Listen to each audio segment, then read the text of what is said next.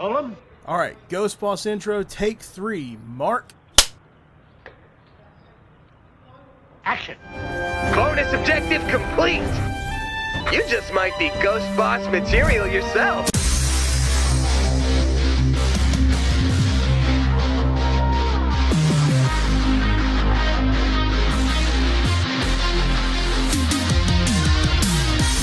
What's going on, my geeks, and welcome to Home Base Serenity. Today's going to be a little bit of a different video than what you've seen on the channel. I've done a couple of my Ghost Boss reviews that I'm calling them on Arcane, and I want to keep doing more and more of those. In fact, I've actually been working on something behind the scenes to get ready for my next series in Ghost Boss reviews, and this is actually the first video of that series where I'm going to be giving my spoiler-free reaction and review to Doctor Strange in the Multiverse of Madness. I just saw it earlier today, about 8 hours ago, and I'm going to do this a little bit differently than I normally would do for a video like this, because I'm not going to script it. I'm just going to put my thoughts out there and say what I have to say about the movie. And like I said, it's going to be spoiler free, so you don't have to worry about that. I'm going to avoid saying anything that's going to spoil anything for anybody, because I know I hate spoilers, so I'm not going to spoil it for anybody else. But I wanted to actually put my thoughts out there and make this the first video of this series, because I'm planning on doing an entire series reviewing all of the Marvel Cinematic Universe. Over the last month, I've been working to rewatch everything in the Marvel Cinematic Universe, including the Disney Plus shows leading up to this series. That's why there's not really been much going on with streams, and when there hasn't been any videos, I've been spending a lot of time like actually just watching these movies again and not having them on in the background, but like actually just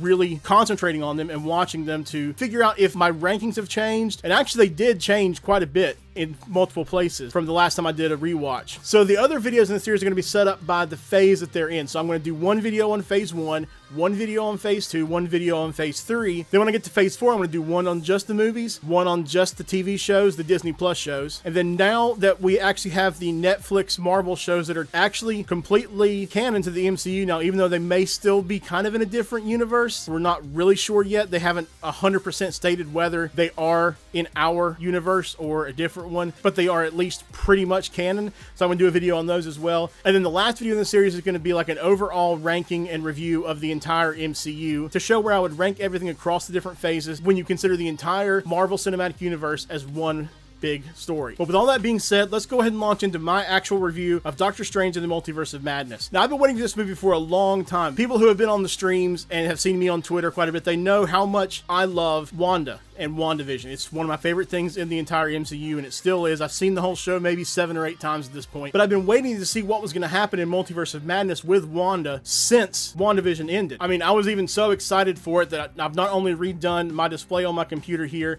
but I also went to the theater with a WandaVision hoodie on that I just got from Hot Topic about a week or so ago. So it goes without saying that I was very excited to see where this was going to go. Now, I know that it could be bad. I know it could end up being great. And to go ahead and give my overall, I actually loved it. For the most part, I'm seeing other people feel the same way that I do from what I've seen with other reviews. I think it has like a 91% on Rotten Tomatoes right now when you're talking about just the audience score, which is actually really great. But I have heard some things where people didn't really necessarily like what was happening. But the people who say they didn't like some of the things that went on, like especially with Wanda's character, they probably missed something from WandaVision, because everything that happens in this movie happens because of WandaVision. It's like, if you haven't seen WandaVision, you need to see that before you see this movie, because if what happened in Westview didn't actually happen, this movie wouldn't be happening. It's very much a reaction and a continuation to what happened in Westview and what Wanda did, which, yes, we know it was wrong what she did. She didn't mean to do it. She just kind of lost control. Then eventually in the end, she did the right thing and let Westview get back to what it was before. But the things that happen in WandaVision lead directly into this film. One of the biggest things that I want to praise in this film is Elizabeth Olsen's performance. Now, obviously, I love Wanda in general, but Elizabeth Olsen is a fantastic actress, and she does a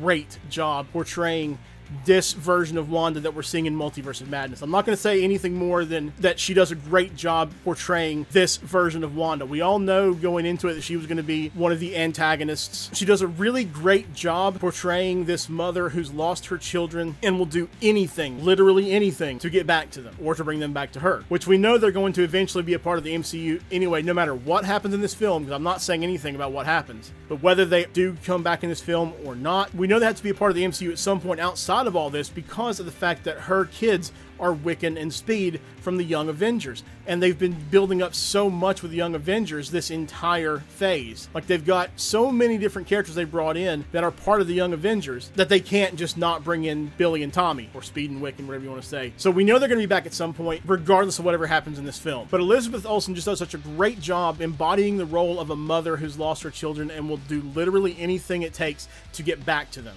And there's more I could say about Wanda, but if I say anything else about Wanda in general, it's probably going to spoil something for the film. So if you want to hear my thoughts with spoilers, keep an eye out for my Phase 4 video where I talk about the Phase 4 movies, where I'm not going to hold myself back from saying things that would be considered spoilers right now, because that video is coming out in a few weeks, hopefully. I'm hopefully going to have all of this stuff done before the end of the month. I can't promise it's going to happen, but that's my goal, is to get it all done before the end of the month. In that video, I'll go over my actual feelings where I can actually not hold back and say what I actually feel with actually giving details, because right now I can't say anything else without spoiling other things. Let's go ahead and move on to the rest of the characters in the movie, starting with the person who's the main protagonist of the film, Dr. Stephen Strange. I've really enjoyed Benedict Cumberbatch throughout the entire MCU. That's perfect casting in my opinion, and he really shines in this movie. As I've seen in the trailers, he has to confront multiple versions of himself throughout the multiverse, who have taken vastly different paths than what he's taken. So it's really interesting to see how that transforms him and informs everything he does in the film. There were a lot of things that happened with Doctor Strange that were not exactly what I expected. To be honest, there's a lot of stuff in this film that didn't happen the way we thought it might, or the way it was teased that it might happen. Because obviously we went into this having seen different things in the trailers, seen different teasers for different people that might show up, or different situations. Some of it happened exactly like we expected it to, some of it didn't. And I don't necessarily think that anything could have been any different than the way it was, to be honest. But the art for both Wanda and Doctor Strange is actually really great in this film. They both,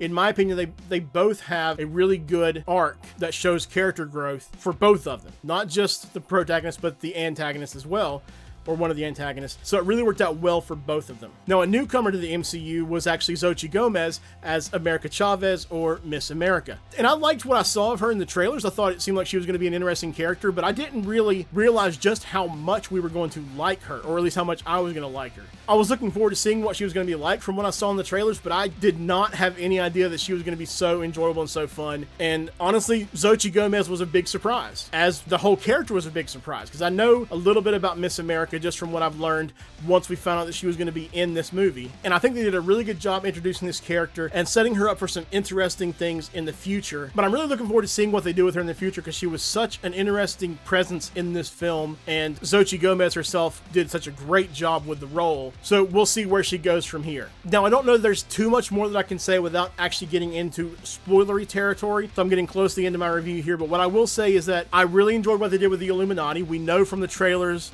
that, especially one of the more recent ones where they actually said the word Illuminati in the trailer. So I thought that was actually really interesting what they did with it. I wasn't necessarily expecting the things that happened to go the way that they did, but I'm honestly happy with how it came out. Like, honestly, if I was to compare this film by itself without WandaVision, it was still a great film, but it would probably be on the mid to high mid area of the Marvel Cinematic Universe. But with the context of WandaVision and with the emotion from WandaVision, I'm kind of putting it up a lot higher than probably some people would. But for me, I still really enjoyed it. I thought it was a great film, and it really opens up a lot of different opportunities in the future with different characters coming in from the multiverse. Maybe we might see people coming back that we have lost before. It's like we could see a different version of Natasha come back, something like that, or some other character that we've lost or that's moved on. But this film in general just opens up so many different possibilities for what they can do in the future for the rest of this phase, and maybe the phases in the future. Some really exciting characters they could bring in, and I cannot wait to see where they go with this. So in conclusion, I'm just going to say that I honestly love the film. I know that may not be everybody's cup of tea, because there's a little bit of a mixture of tone between the first half and second half, but I think that was kind of intentional. I think Sam Raimi did that on purpose to kind of throw people off, because that's one of the things that he does. He likes to throw people off with the way he shoots things and the way he does his films. I think that's why there's a little bit of a disconnect in the tone between the first half and the second half. But I still think the film was great overall, and I definitely recommend going to check it out. But that's going to be the end of this video. I hope you all enjoyed it. I know it's a little bit different than what I normally do on the channel, because it wasn't as scripted as normal. So thanks again for watching, everyone. Stay cool, geeks. Have a great day, and please stay safe out there.